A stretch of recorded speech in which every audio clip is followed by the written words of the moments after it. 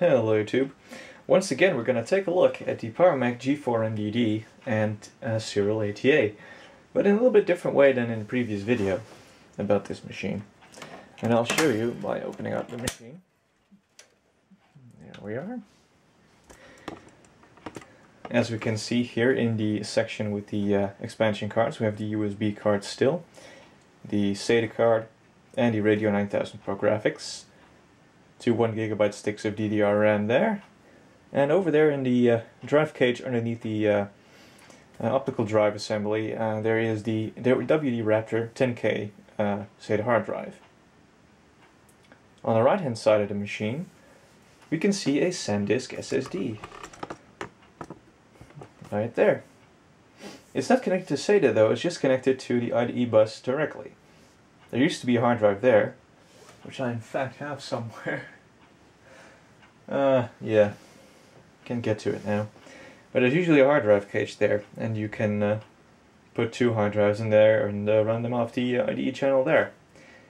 But I connected a SSD to it for a good reason, because as it turns out, you can't really use SATA SSDs to these SATA 1 controllers because they're not that compatible with SATA 3 drives. A regular hard drive will be fine, but SSDs are a little bit of a different story. And, you know, in the real world it doesn't really matter that much, because SATA 1 and the speed the PCI bus can provide is pretty close to one another. A 33 MHz PCI bus can do about 133 MHz, or megabytes per second, and a SATA 1 controller can do 150 megabytes per second. So, yeah. So without further ado, let's take out the SATA card and show you the real magic performance of these SSDs connected to a IDE controller directly. Alright, let's power it on.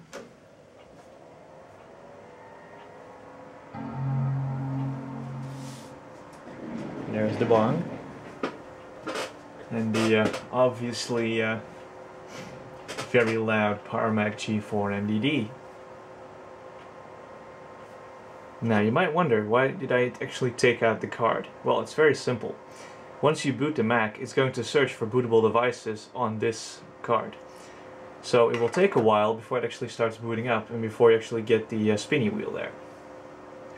But this is the speed you can expect from running a PowerPC G4 on an IDE SSD. That was OS X Tiger booting up in, like, as soon as we got an image, 5 seconds. It's insane. I'll actually be doing a measured run later on in the video where I'll actually put the SSD head-to-head to the 10K RPM SATA drive when booting a fully stocked OS X Leopard. But first I just wanted to show you how fast this machine is. So let's do that again, just for the sake of showing the insanity of SSDs in PowerPC Macs. They really make a difference. You know, there's also a little bit of a sad thing here, because iMac G5s and PowerMac G5s are really picky when it comes to SATA SSDs. And the thing is, if you just connected an SSD like this to the optical drive connection there, because they're always IDE on those machines, well, not the iMac G5, but the PowerMac G5 certainly, you could actually get faster results than connecting something to the native hard drive bus on those things. It's sad. It's a sad, sad situation.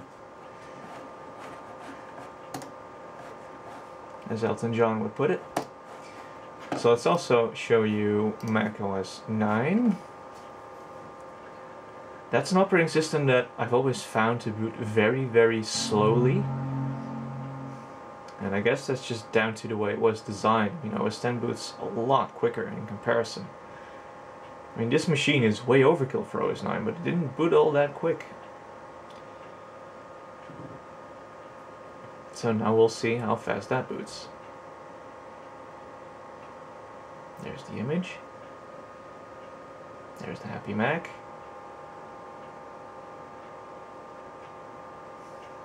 You know, you're usually looking at about 30-second boot up from as soon as you get the macOS 9 screen.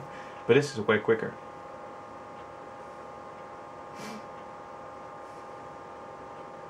And we're fully booted now that the control strip has showed up. Alright. So yeah.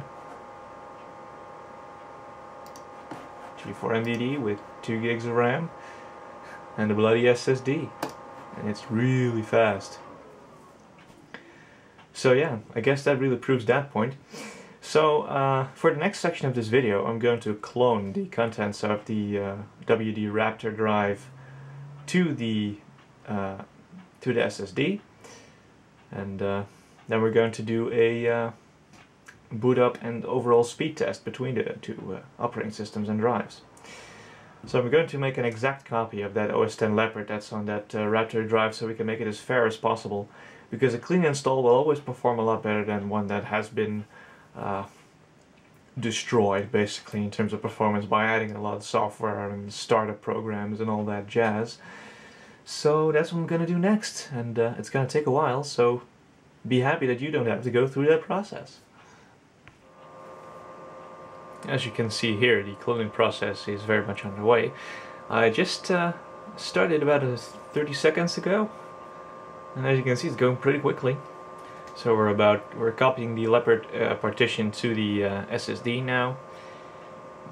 I think it's about 20 gigs total of data that's actually on there, so it's not that much. And apparently it's going to be finished in about 2 minutes. So yeah, that's pretty speedy.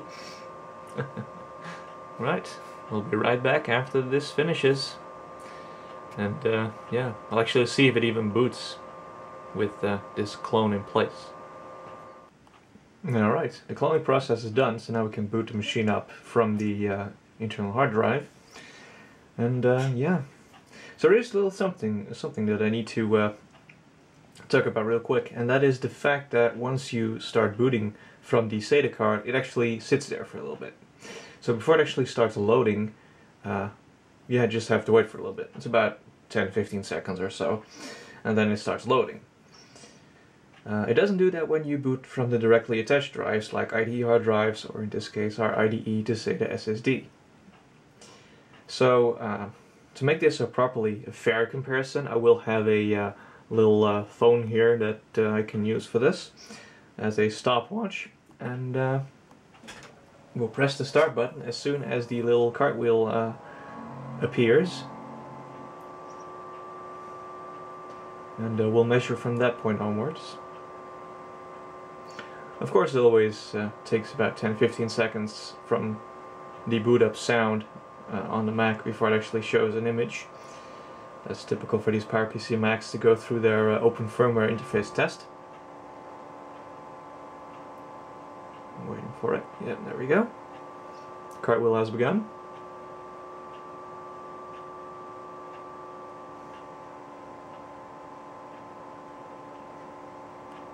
So this is OS X Leopard 10.5.8 with all updates installed.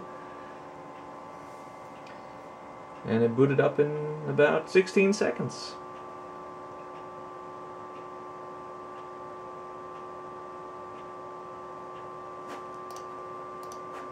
Alright.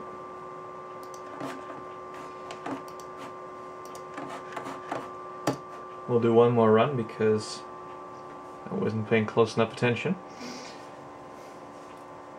And because of scientific reasons.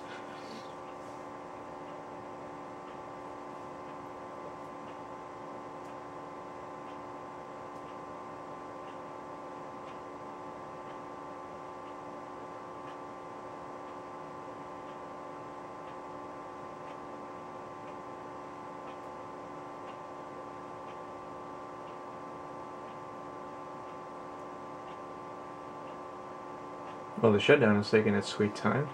There we go.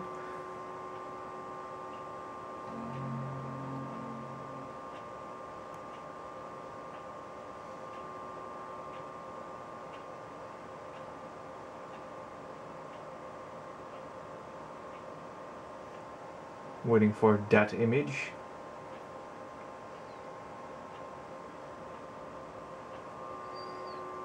And again, got it handy here.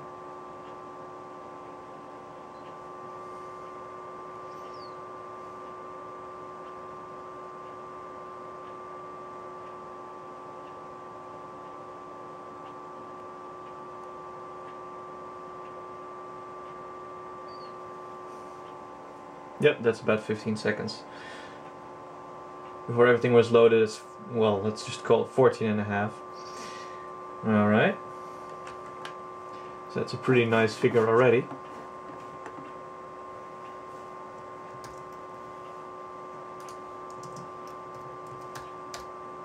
So we got that baseline now.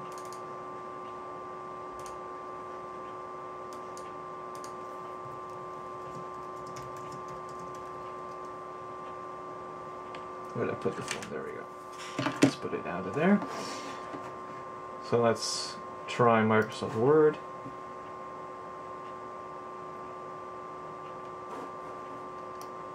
That's pretty zippy. Let's try opening up 10.4 Fox.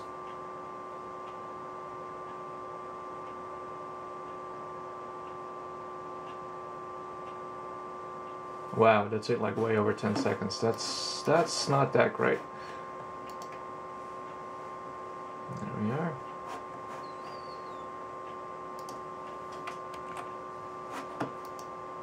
I mean, that's obviously where an SSD will absolutely shine in excess times like that. But yeah, now it's just beach balling on us to close 10.4 Fox. But yeah.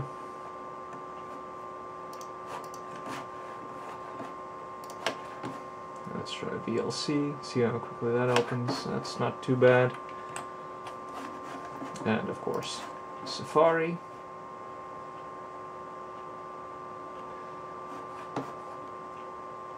It's a lot faster for sure than 10.4 Fox. Let's load the website here.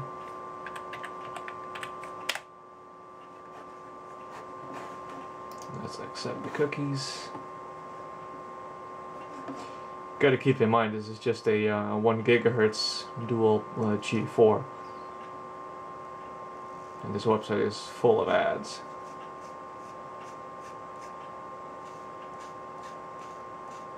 So, you know, it's not exactly smooth, but it is most definitely usable, especially once you get to the forum section here. It's definitely a lot better.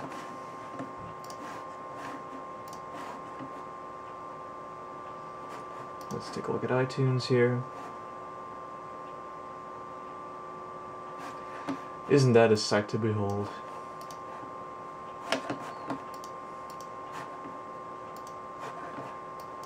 iTunes 10.6.3 from 2012. You know, that's actually pretty good that PowerPC Macs were actually supported through 2012 in terms of iTunes support. Okay, so I guess that's our baseline that we're gonna have to work with. Oh, by the way, there's one more thing that I do want to try. No pun intended there. Let's open up a really large application. Let's go for Christ. I'm not gonna go for Christ, but Photoshop CS2. That always takes a good while to start on a machine like this.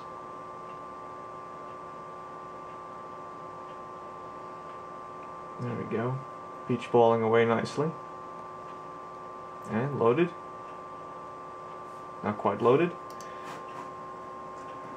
Okay, fine. Okay, thank you. There we go. Right. See, especially when closing programs is not all that quick.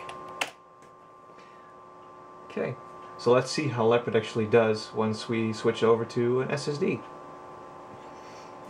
Because that's going to be interesting for sure. So I'm going to pull the SATA card and disconnect the hard drive and boot from the SSD next. Alright, the card is out. Let's boot it back up.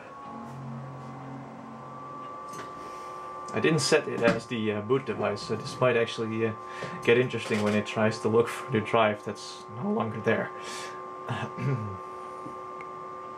Yeah.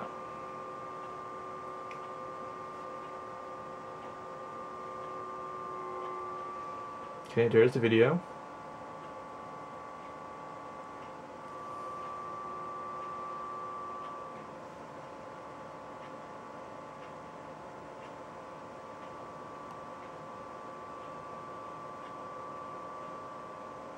There we go, 12 seconds.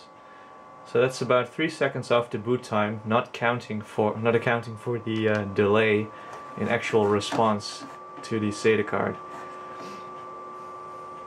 That's pretty good. So let's try 10.4 Fox now.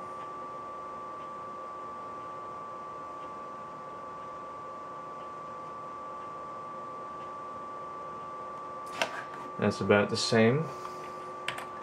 That's just a really bloated application, it would seem. Let's try Safari. Yep, that's definitely a bit quicker. Let's see if it also responds quicker to input for websites.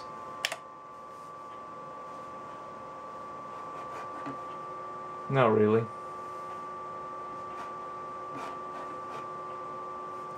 It's about the same. The CPU is probably working overtime. Let's try VLC. Feels just a tiny bit quicker to me. Let's do iTunes. It's pretty good. About 5 seconds to open.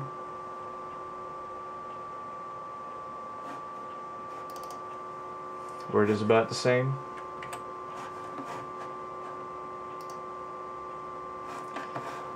So let's go with Photoshop again.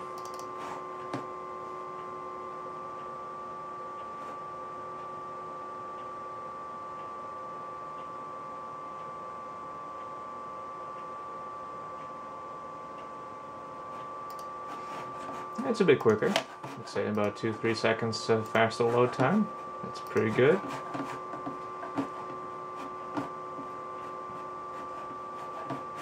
So, you know, overall not bad. But it's definitely the biggest speed difference you really perceive is when it boots up, because you're not sitting there waiting for the drive to start doing something. And that's really the main difference here. And I think this is actually going to be the best solution to get a PowerPC Mac, or any vintage computer for that matter, to get it to go faster and be more reliable in the end. Because, quite frankly, IDE hard drives are getting harder and harder to find. Most of them are just really heavily used drives already with like 20-30,000 hours, and maybe they don't have reallocated sectors yet, but they will have soon, typically.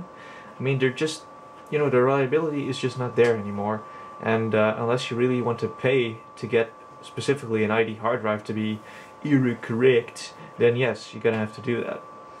But it's a much nicer solution to just go online, get a SATA SSD, like even from frickin' China, like 64 gig SSD for, I don't know, like 18, 19, 20 bucks. You can even get like 128 gig SSDs from name brands like Crucial and Kingston for like 30 bucks. You get 120 gigs. It's not all that uncommon anymore. And you get these adapters for like 5 to 10 bucks off eBay or AliExpress or wherever.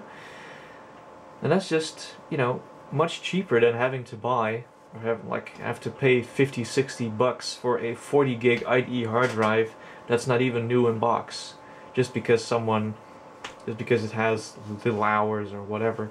And even if you want a new in box one, it's gonna be like 100 bucks for 80 gig drive. You know, you're pretty much insane if you want to pay that much just to be era correct. Just get a 120 gig SSD, 30 bucks, adapter, 10 bucks, no, 40 bucks, you're done. You got a system that's even quicker than with that hard drive installed. It's more quiet. It's also a very nice addition. And yeah, the quietness just doesn't apply to a PowerMac G4 though. These machines are loud as heck. So that's just something that you can't get around. Anyways, that'll be it for this video. I hope you enjoyed this take on the IDE SSD, or well, SATA to IDE SSD solution for a vintage PowerMac.